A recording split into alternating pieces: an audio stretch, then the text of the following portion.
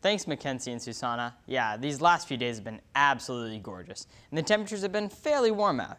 Now, speaking of warm weather, the National Oceanic and Atmospheric Administration released an outlook for their projected forecast for this upcoming winter, from December until January. Now, they project that we'll have the highest odds of above-average temperatures in the western United States, northern plains, and Great Lakes region as well, and also in New England. The temperature outlook shows that we Iowans may be in for a warmer winter season than years past.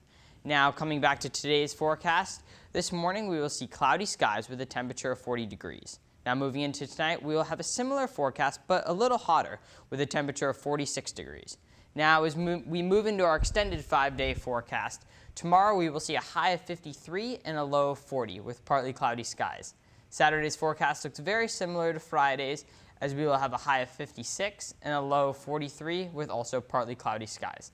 Now, Sunday, we have some showers. We also have a high of 53 degrees and a low in the high 30s, so a bit chillier on Sunday. So make sure you got that umbrella and all the gear. Now, Monday, we're partly cloudy skies again with a high in the 50s and a low in the upper 30s. Now, on Tuesday, we have a high of 57 and a low in the mid-40s with partly cloudy skies as well.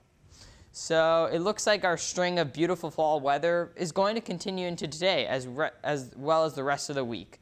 Mackenzie and Susanna, back to you guys at the desk.